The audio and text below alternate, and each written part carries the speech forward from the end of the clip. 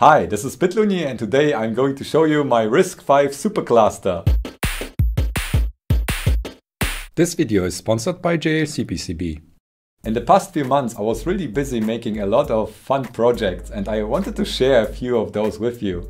One of those projects has to do with these 10-cent RISC-V microcontrollers that Dave Jones presented recently. The MCU is made by WCH, which is the company that also makes all the cheap USB to serial bridges that we experienced before. They have been a core component of our cheap IoT devices in the past 10 years. And you know, I like it cheap. Now WCH moved on to using the RISC-V architecture, which is open, so there are also open development tools that you can use. I wanted to try them myself, and since they are so cheap, I thought we can put plenty of those on one PCB, so we can make a supercluster.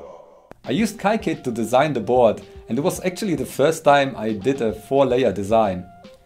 I put them in a matrix arrangement, so each of the MCUs has an individual LED, and they are pink. To communicate between the MCUs, I decided to put on an 8-bit bus. The remaining IOs are used for a debugging pin, the reset and some GPIOs that can be routed to an edge connector. This way we end up with plenty IOs and an ADC per MCU and maybe some sort of matrix even. The MCUs are on the front and on the back there are only two connectors which are quite dense with 1.27 pin pitch. After I had this design finished, I continued making this baseboard, which is basically a carrier that interfaces all the MCUs. It just has this big brother RISC-V MCU on there. The plan was that this bigger MCU would feed the data to all the small MCUs so they can carry out their tasks. It has also native USB, so it's easier to handle. Being able to program all the MCUs over the debug pin was always a concern of mine. I thought that if I control the reset line from the bigger MCU to each of the smaller MCUs, I'll be able to use only one debug line to program each of those individually. That was a misconception, but more on that later. However, I finished the design and submitted it to JLC PCB, which is today's sponsor. JLC PCB offers affordable PCBs, assembly and even 3D printing now. I like them because they are quick and I can use LCSC parts or their part manager to do assembly. I did a few assemblies in the recent weeks and I was really surprised how fast they are. I have a few cool projects coming up. By the time I designed my supercluster, the MCU wasn't really available there yet. So I ordered only the boards. Now I'm using the parts manager, which is also new to me. You can pre-order the parts that you need for your production runs. If you have any questions, the live support on the website is always helpful.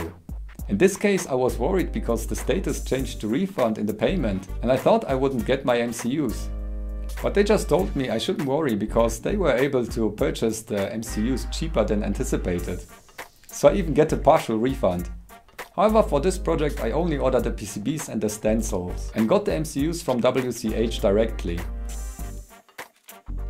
The PCBs arrived quite quickly. And I was really happy to hold my first 4-layer PCBs in my hands. Oh yes. What? This is tiny. 16 MCUs. Nice. Sweet.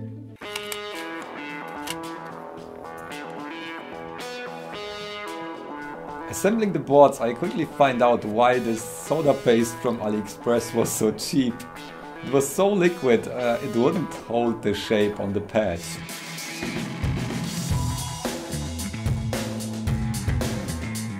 However, I put on the parts anyways and refloated on my new hot plate. That's also cheap and from AliExpress, but it works really well. Because of the crappy soda paste, I had some solder bridges, but that was easily to fix. I just used my soldering iron to drag away the blocks. Using enough flux helps a lot.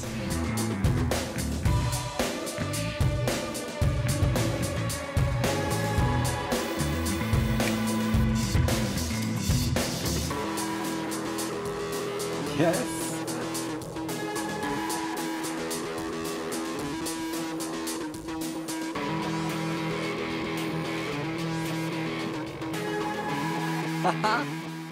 Okay.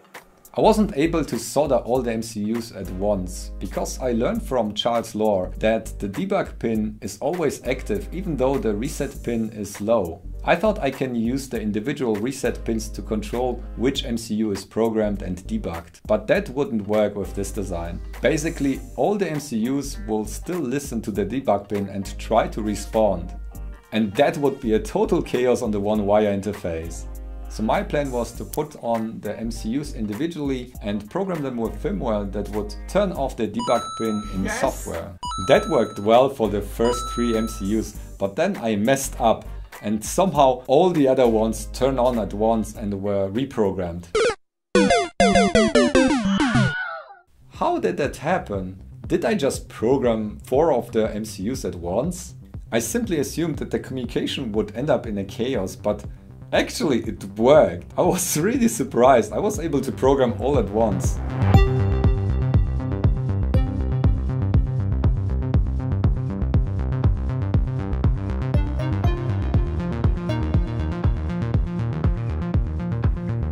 And program.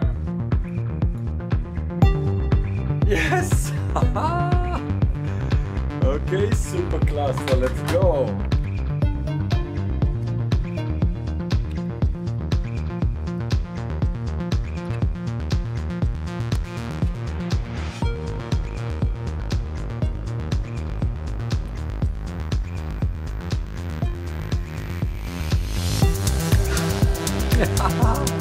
Cool.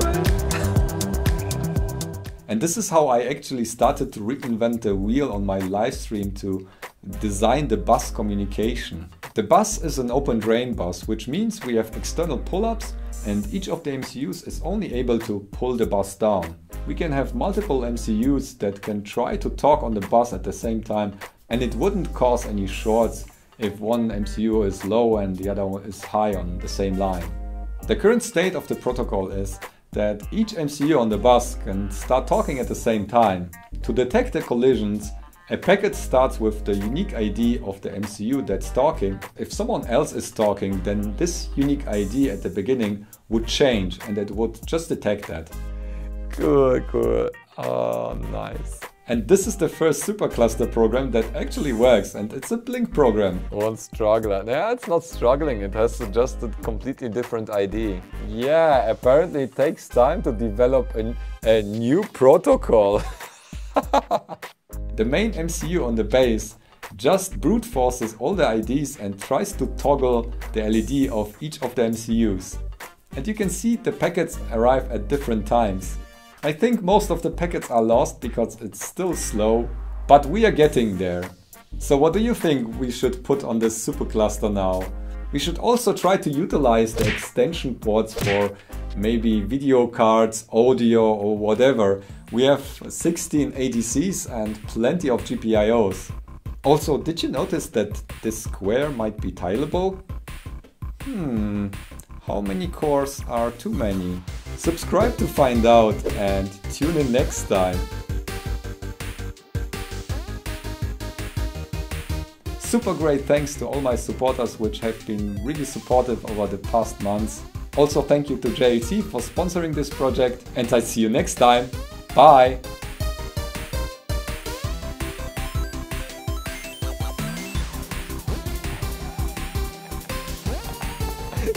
Super shippable, yes. Oh man.